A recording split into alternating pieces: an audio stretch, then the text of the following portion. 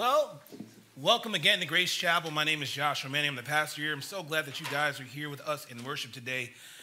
I just need to say this. I came ready to preach, and then, I'm just joking, I'm still ready to preach. But here's the thing that I find very interesting, though. We had more people on Daylight Saving Time Sunday than like the last Sunday, the Sunday following spring break.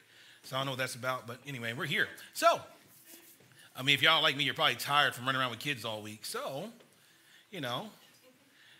there is a word from the Lord because it's not from me. Kids are exhausting.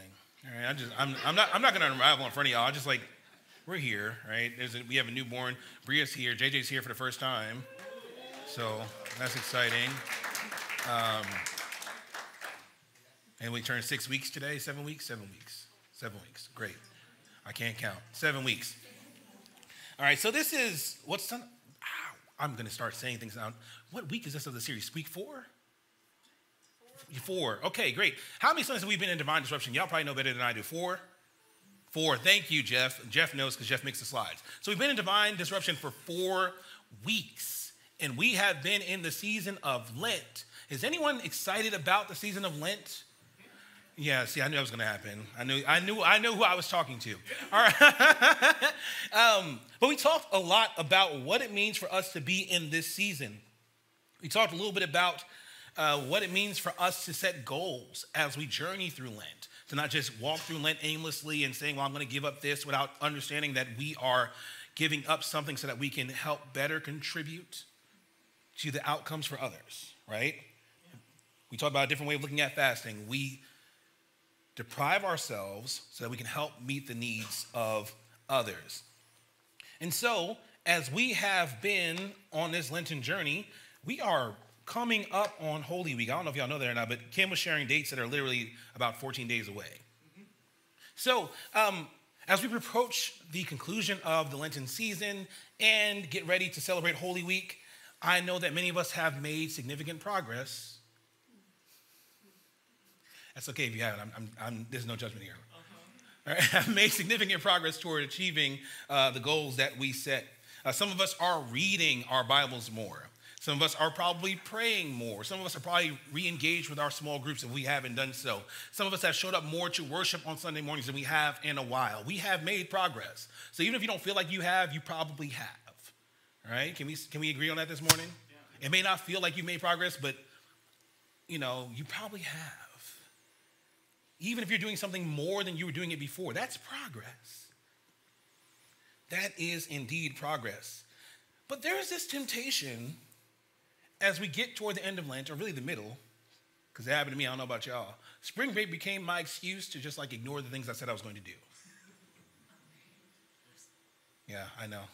We talked about this. Part of it was I'm going to spend less money outside. But then when you have a whole bunch of kids at home,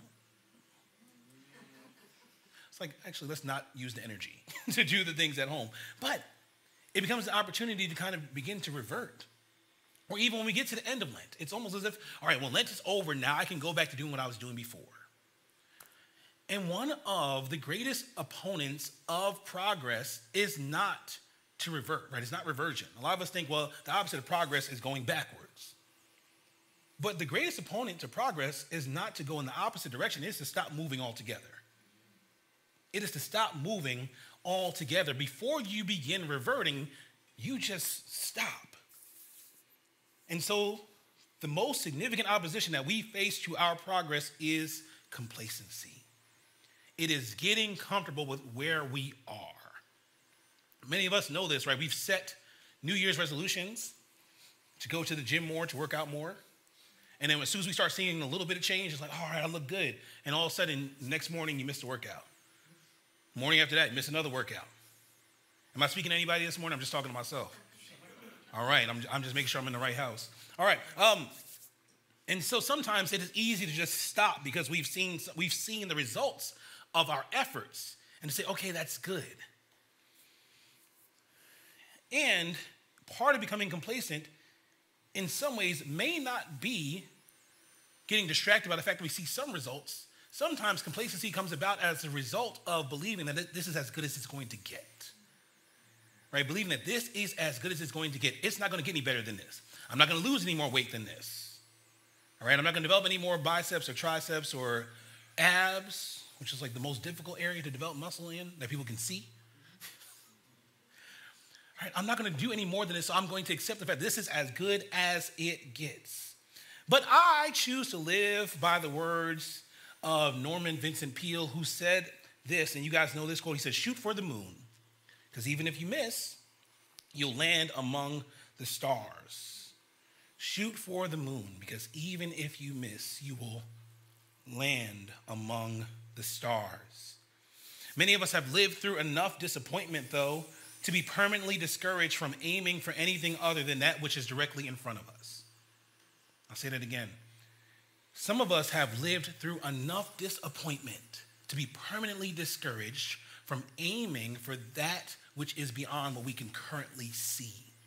We have been disappointed enough times to say, I'm not actually going to try any harder than this. I'm going to accept what's been given to me, and that's about it. But I wonder if we can extend that conversation a little bit today.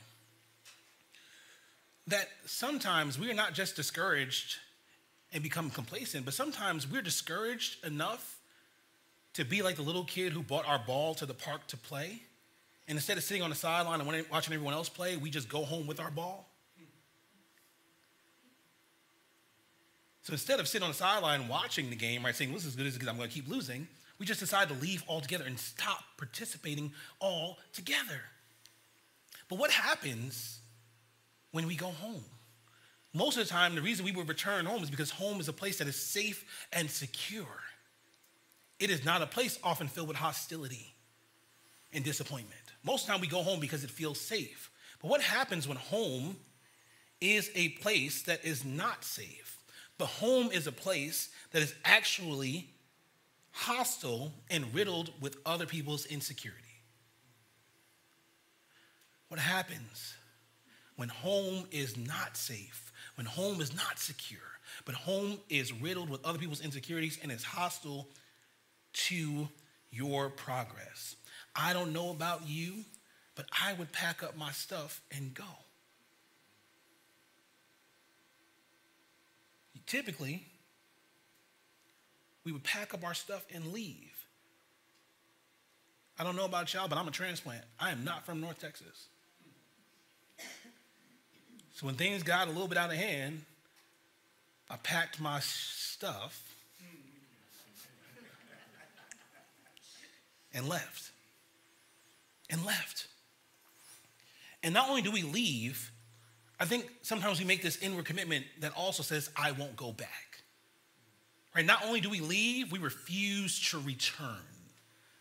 I think sometimes the reason we become complacent is because we haven't really made that commitment internally to not revert or not return back to what our life once was or the way we lived our life before. So I want to talk to you this morning about not going back. We're going to turn to the Gospel of John, which we've been in for the past couple of weeks. The Gospel of John, chapter 9. We're going to read verses 1 through 3 and then 6 through 8. This is a very long story, so I'm not going to read the entire thing. We've been doing this every week. I'm not going to read the entire story. I'm going to read part of it. I'm going to talk to you about the rest of the story. If you want to know the specifics, I'm going to encourage you to go read it at home. Okay? I'm going to read from the New Revised Standard Version. Listen now for a word from the Lord. As he walked along, he saw As he walked along, he saw a man blind from birth. His disciples asked him, Rabbi, who sinned, this man or his parents, that he was born blind? Then Jesus answered, neither this man nor his parents sinned.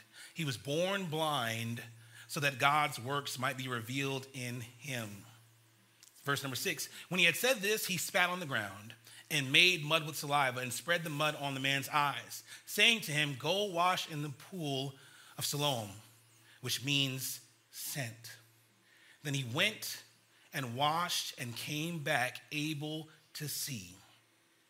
The neighbors and those who had seen him before as a beggar began to ask, is this not the man who used to sit and beg?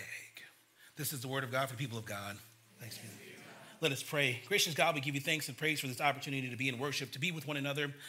God, we ask that you would open up our hearts and our minds to receive what your Spirit is saying to the church this day. God, allow me to play the background as you take center stage. Not my words, but your words. Not my will, but your will be done. It's in the name of Jesus Christ we pray. Amen. I won't go back. I won't go back. So I want to talk to you about a couple of different things when we talk about not going back, not reverting, not returning. The first thing I want to talk about is not going back to looking for places to place blame. It's to not go back to looking for places to place blame for our circumstances or the circumstances of others. For our circumstances or the circumstances of others. There are some situations in our lives where we are trying to increase our understanding of cause and effect, right? What caused this to happen, which is what happens in the relationship with Jesus' conversation with his disciples. They're walking past and they see somebody who was born blind. And they're trying to understand. And in trying to understand, they ask about the cause. What made this come to pass? Was it a sin that this man committed, or was it a sin that his parents committed? They're trying to understand why this man was born with a disability. And at that point in time, in history, that was a fair question to ask. Based on how they understood the world, that was a fair question for them to ask. And which is, why is this happening to this man? Something must have happened to make this a reality. And I think sometimes we look for places to place blame because we are trying to provide ourselves with some level of relief. With some level of relief. And I don't know about you, but I'm a person that asks a lot of questions. I'm really like a toddler. Everything is why. And Bria will tell you, like, it's why did this happen? Why did that happen that way? What do you think about why that happened that way? All right? I am very good for having those conversations. And I noticed something. Is that no matter how much relief I get in the moment for trying to understand why what happened, oftentimes it doesn't change the circumstances. Spending time trying to understand why what happened doesn't change the fact that it happened. It doesn't change the fact that it happened. And better yet, it doesn't change the effects. This man is blind, and they want to know why. And here's what Jesus says to them. It doesn't matter. Essentially what Jesus says. Why he's blind is less important than what God can do as a result of his blindness. Why he was born blind is less important than what God can do in response to that. And I just wonder if we could allow God space enough to begin responding to situations and circumstances that we are busy trying to understand. I just wonder if we can stop asking why long enough for us to imagine what might be possible if we invite God to respond. So, let's not go back to investing too much energy. It doesn't mean that sometimes asking why is not helpful, right? Don't hear me say that. Sometimes trying to understand why what happened is important so that you don't repeat the same mistakes, right? Sometimes that's important, right? Particularly with generational trauma. It's important to understand, right, if you have some sort of disposition to abusing substances or something, like somebody in your family may have also suffered with something similar. Or mental health, like something in your family may have also happened to somebody else. And so sometimes it's important to ask why. Don't hear me say that you shouldn't ask why. What I'm saying is that that is not going to solve your problem. It will help you better understand, but better understanding doesn't always change the circumstances, okay? The thing I also find intriguing about this is that sometimes we have been conditioned to accept blame for things that are not our fault. We have been conditioned to accept blame for things that are not our fault. You remember when they asked they asked Jesus about the man and said, why was he born blind? Did he sin or his parents? I want y'all to think about that. Did he sin or his parents? He was born blind. Is it his fault that he was born blind? Did anyone else catch that?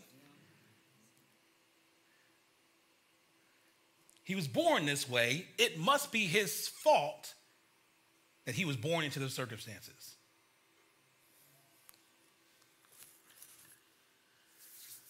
It's amazing that many of us here, in some ways, have been conditioned to accept that we are responsible for where we started life. We have taken on responsibility for things that we didn't have any agency over. So the blame here is twofold for me in this text, right? The first part is they're trying to understand why what happened, and Jesus is like, you're never going to understand it. Let's respond to the circumstance, right? Then the second part is they are trying to assign blame to a man for something that he had no control over. And I don't know about y'all, but we live in a world in which people are often blamed for the circumstances that they were born into.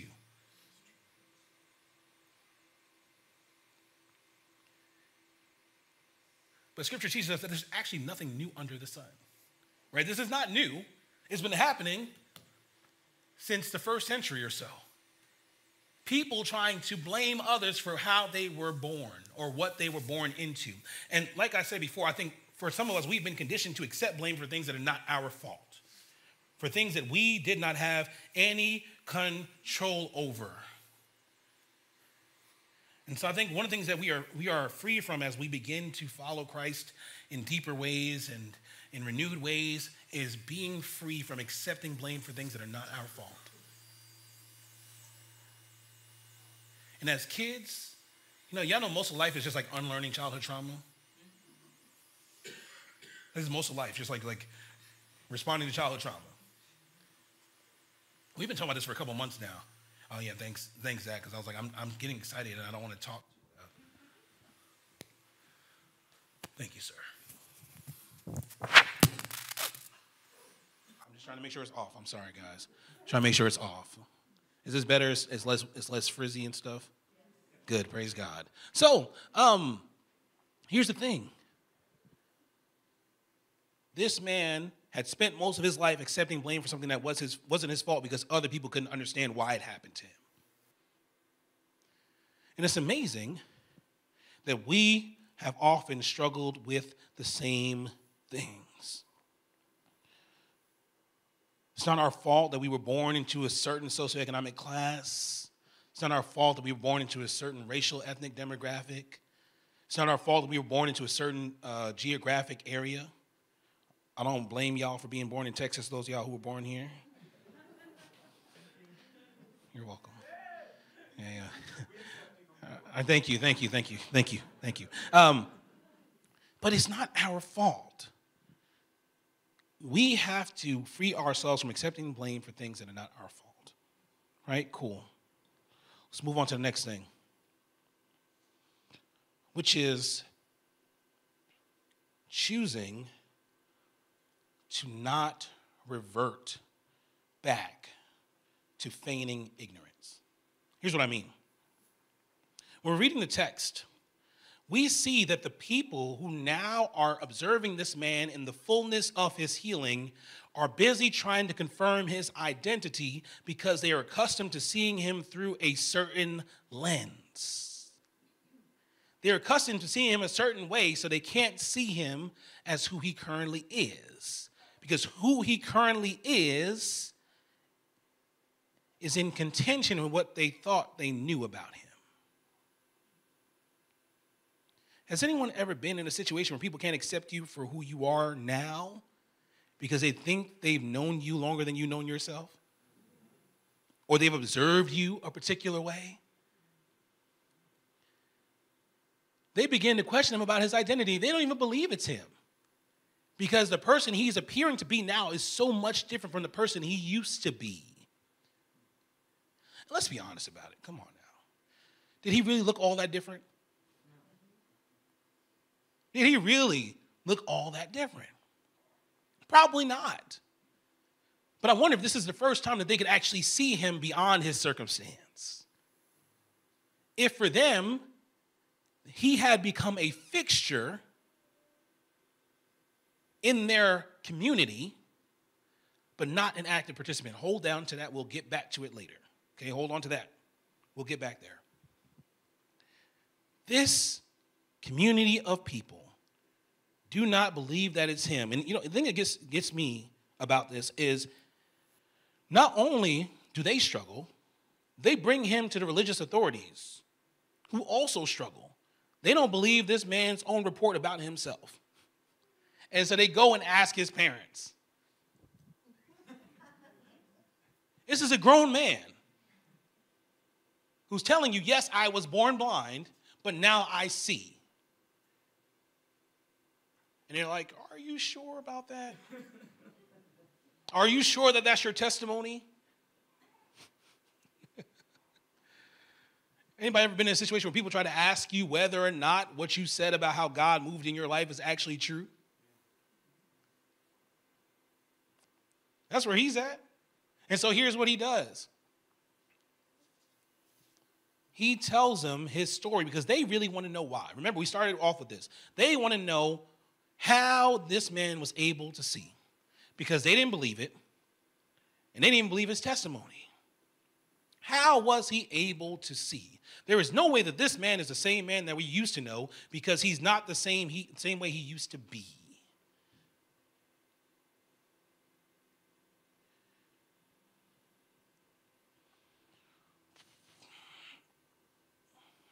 Y'all know when I get somewhere and I think I want to say something, but I decide not to?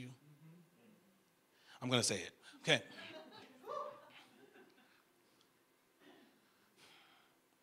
We talked about accepting blame for things that are not our fault. But I also think sometimes we accept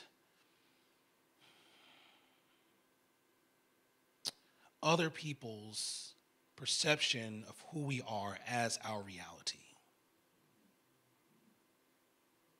They said, was this not the man who used to sit and beg? They didn't say anything about his blindness. They said nothing about what he was actually suffering through, but said something about how his suffering caused him to show up in their society. They remembered him, watch this, as dependent and stationary. As someone who was dependent on the goodwill of others, and as someone who did not move from his place. Can I say it a different way? They saw him as lazy. The man is blind. Where was he going to get a job in the first century? Their society didn't have the tools to help him get a job, to help him take care of himself. And instead of seeing themselves as responsible for him as part of their community, they blame him for how he's born.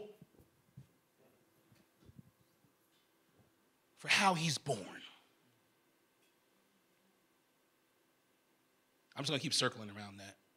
I'll let y'all interpret it on your own.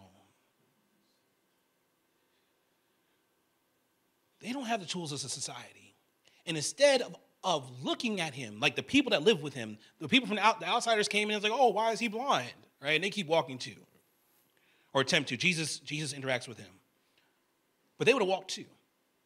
They're outsiders. The people that are inside the community are used to seeing him this way. And instead of seeing him as someone who was struggling with caring for himself, they saw him as a nuisance. And I know there are times in our lives where other people have seen the effects of our private struggles and can only see us as the thing that caused them harm and disappointment. Other people have observed the public behavior or public outcomes of something that we struggled with privately and have yet to release us from what they observed. I'm in the wrong room. I'm in the wrong room. Imagine not being released from your mistakes. I'm not saying this man was a mistake or had mistakes. I'm just talking about us, right? It's a good way for us to learn. I don't know about you, but I've made some bad choices. I've made some bad choices. And in my early 30s, I'm going to make about 100,000 more, okay? I have plenty of room in front of me to still make bad choices. And I wouldn't be where I am today if I allowed other people's inability to let go of my mistakes to keep me from moving forward. Does anyone else have that testimony this morning? Does anyone else have that testimony that you wouldn't be where you are today if you allowed what other people observed about you based on something you were going through in private to be how you see yourself?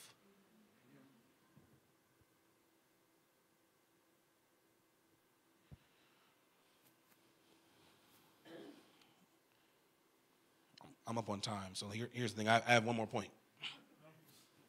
I told you I felt like preaching today. That didn't mean I wanted to talk long, but here I am. So,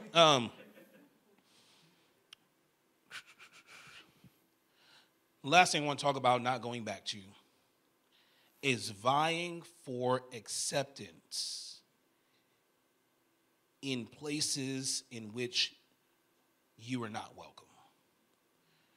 We're going to read the last little chunk of this story.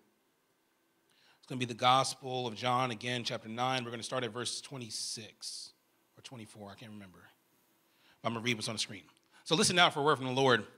So for the second time, they called the man who had been blind, and they said to him, "Give glory to God. We know that this man is a sinner." And he answered, "I do not know whether he is a sinner. One thing I do know, that though I was blind, now I see." And they said to him, "What did he do to you? How did he open your eyes?" And he answered them, "I have told you already, but you would not listen. Why do you want to hear it again? Do you also want to become his disciples?" Then they reviled him, saying, "You are his disciple, but we are disciples of Moses. We know that God has spoken to Moses, but as for this man, we do not know where he comes from." Then the man answered, "Here is an astonishing thing. You do not know where he comes from, and yet he opened my eyes. And we know that God does not listen to sinners, but he does listen to one who worships him and obeys his will. Never since the world began has it been heard that anyone opened the eyes of a person born blind. And if this man were not from God,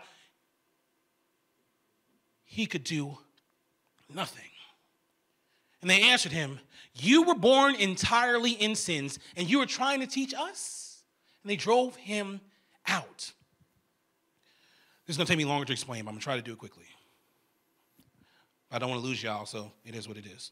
All right.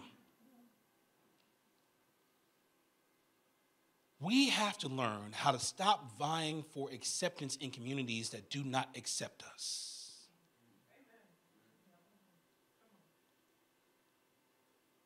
This man told his testimony of change, how he had been transformed. His physical sight was non-existent, and now it is clear that the people who had a really hard time seeing him the entire time are the ones who saw him sitting and begging.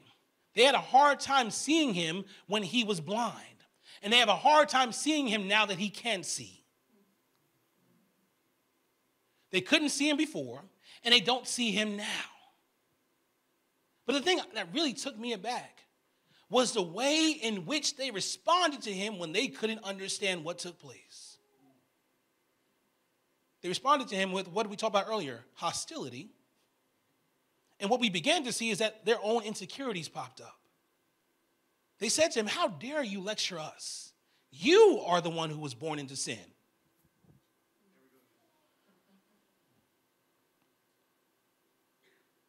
Okay.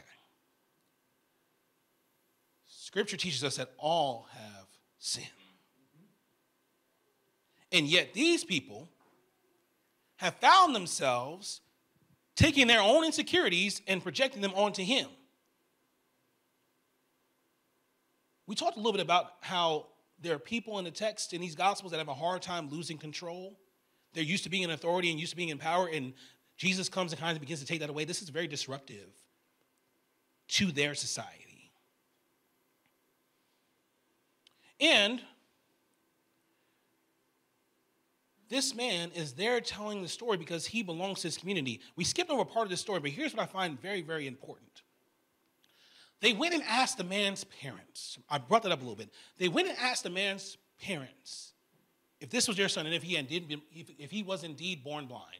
And they said, yeah. And he said, well, how can he see? And they didn't answer their question. They deflected and said, go ask him. He's old enough to answer his own question. And the scripture tells us that the reason they didn't answer that query was because of the fact that they knew if they answered in the affirmative about Jesus, that they too would be kicked out of the synagogue. Their whole lives, this community failed to accept their blind son.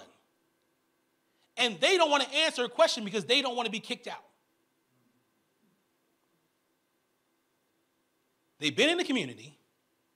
Their family really hasn't been treated as equal, and yet they're still afraid to leave. This man answers in the affirmative because he knows something that his parents didn't. But better yet, let me say this. He received something that his parents didn't. Y'all ready for this?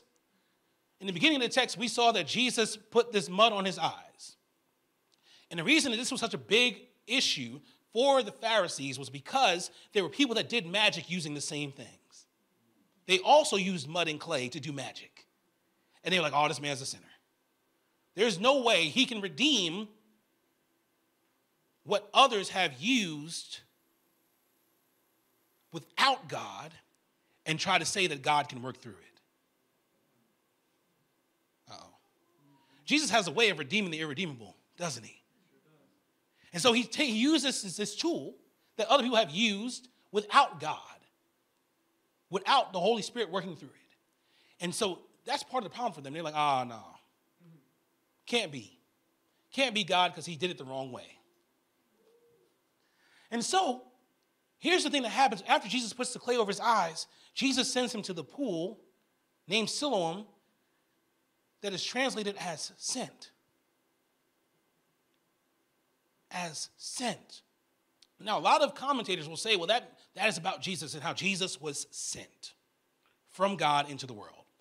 I want to kind of take that one step further today, just for our use this morning. Not only was Jesus sent, but Jesus sent him. I'm going to talk about this more. Here we go. Jesus sent him, not just to his place of healing, but Jesus sent him back to the community that didn't know him fully so that he could testify about what God had done. And not only did Jesus send him, Jesus called him out. The reason that this man is over it is what it seems like in the text. It's like, I had enough with y'all. I'm over it. Let me tell y'all about yourselves. He wasn't afraid of being kicked out because he had already been called out. He wasn't afraid of being kicked out of the community because he had already been called out of it. Imagine you and I trying to be accepted by people or by communities that God has already called us out of. Y'all know if you trace the etymology of the word ecclesiology or ecclesial, you go back to the Greek, it's ekklesia, which means called out. I know y'all are Bible scholars. I know y'all know. It means called out. It means called out. They couldn't kick him out because God had already called him out. They thought they were doing something, but all they were doing were confirming what God had already done. And I wonder if one of the reasons we can stop vying for acceptance in places that never saw us or never accepted us is because God has already called us out. They kicked him out thinking they were doing something to him. But Jesus had sent him to his healing, sent him back to the community to testify, and then called him out from that community.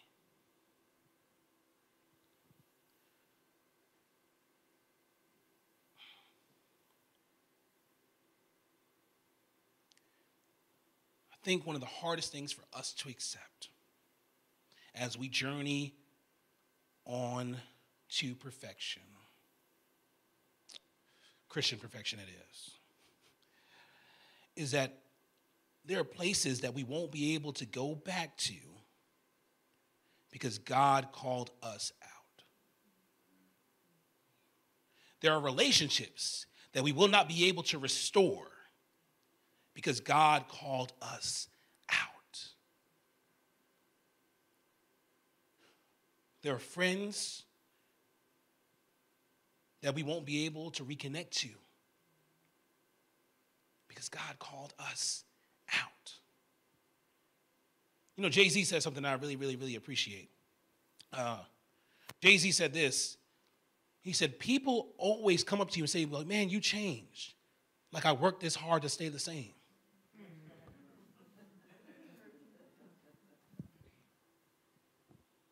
Imagine encountering God, being transformed, released from your suffering, only to revert back to who you used to be before you knew better.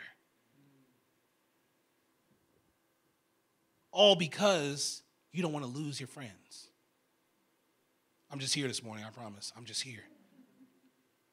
But imagine that. Because we are afraid of feeling lonely.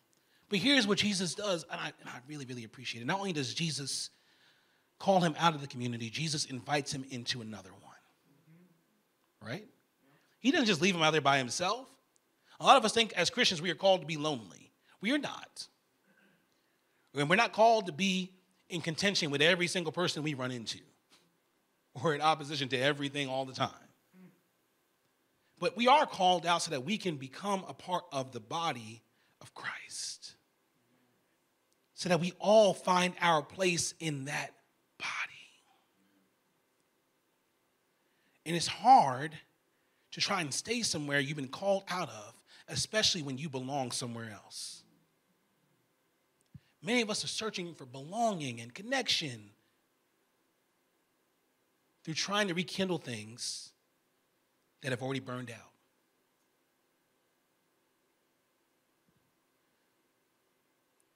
Let me bring it into more relevant terms. You know, when you leave a relationship, right? I'm talking about like romantic relationships. You don't return back to your ex. Yeah, watch this. Exactly. Right, but here. You see what happened, right? You see what happened? And why? Why would we do such a thing? Why would we do such a thing?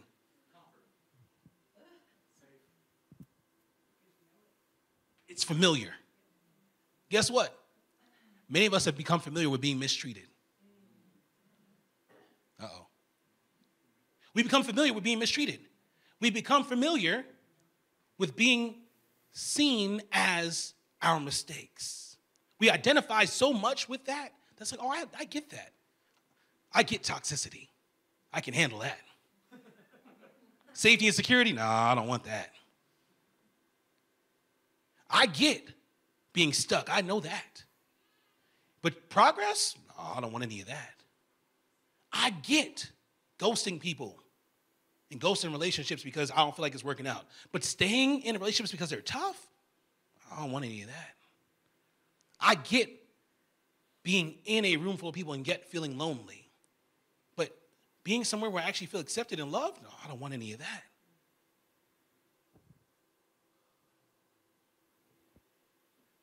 I just wonder if today we can make the same declaration. Because that's essentially what this man did. He said, you know what? Matter of fact, I'm over it. I'm not going to sit here and have y'all mistreat me like this anymore. I'm not going to go back to that. If we can make that same declaration, just make that internal commitment. I won't go back. I won't go back to asking why, so much so that I'm not willing to see what God is capable of doing in response to the circumstances. That I won't go back to accepting blames for things that are not my fault. That I won't go back to being seen as my mistakes and my shortcomings or as my past and not being seen as who I currently am.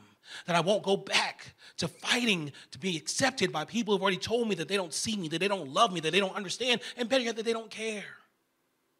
I won't go back to that. But instead, I will allow myself to be called out